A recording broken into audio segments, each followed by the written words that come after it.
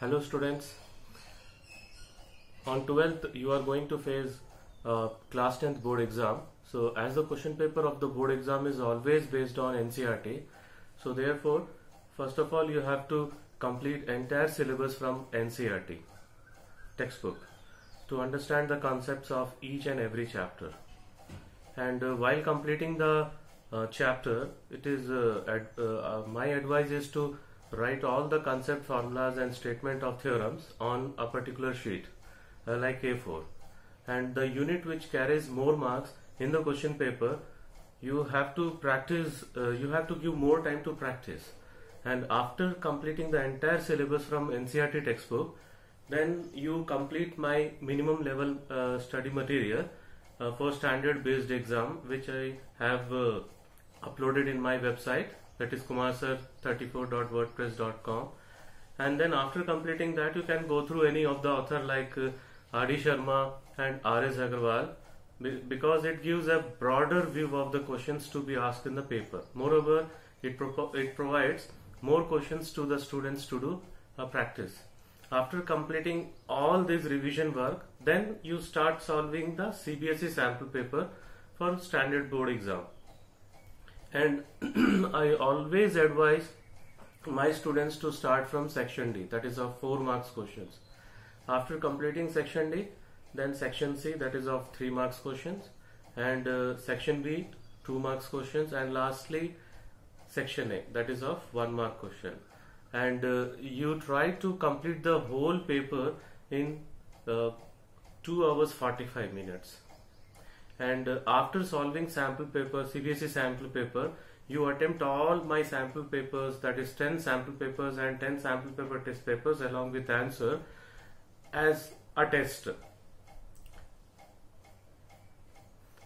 I have uploaded this sample paper in my website, the blog kumarsir34.wordpress.com, and whenever you are attempting this sample paper as test, you fixed time for each sample paper as 2 hours 45 minutes, and doing enough practice of these sample papers, it will boost your level of confidence. And practicing the sample papers also teaches the concept of time management to you. I'm sure that this exercise will help you to complete your board exam in 2.5 hours. And please always remember, during the first 15 minutes, the reading time, you have to read the question paper with full concentration, and all the question paper, you mark all the question paper in which you feel difficult, so that you can attempt later. And first of all, you attempt those questions which you are sure about, starting from section D to A, and understand the worth of each question. Never spend too much time, that is 5 to 10 minutes on a single question. If you don't know the solution of a particular question, leave some space for that question and continue to the other question.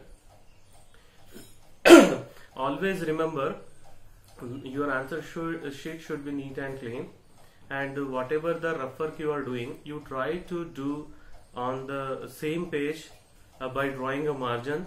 Do not cut the rough work, because sometimes what will happen, you forget to draw the diagram on the main page, on the main side, and that may be considered. If you draw on the rough side, that may be considered for partial mark also.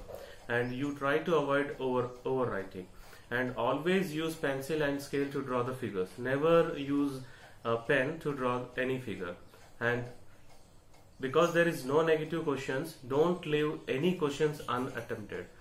If you don't know the answers, at least you write some formulas related to that questions, and you may get some half marks for that.